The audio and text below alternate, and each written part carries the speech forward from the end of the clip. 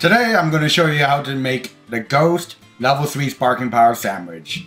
Whenever you're making a sandwich, make sure you always turn off your autosave in the options menu. Make sure autosave is off. Then you want to make sure you save the game before you get started. I already have autosave off, so I'm not going to go into there. Then you want to open up the picnic. So basically you're going to go onto your picnic. You're going to make a sandwich. This sandwich is going to get you that level 3 boost. And yeah, I'm going to show you how to make the level 3 boost here. So make sure you go into your sandwich, make a custom sandwich, and then each sandwich, no matter which one you're doing, will always have a tomato, an onion, a green pepper, and a hamburger.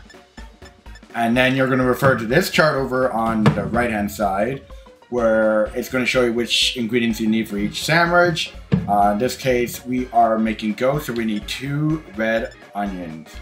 We're going to put 2 red onions in here. Give me 1 second. There it is.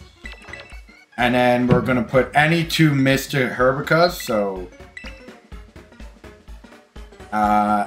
So in our case, we're going to use 2 spicy herb Mysticas, and then we're going to click start, and we're going to make the sandwich.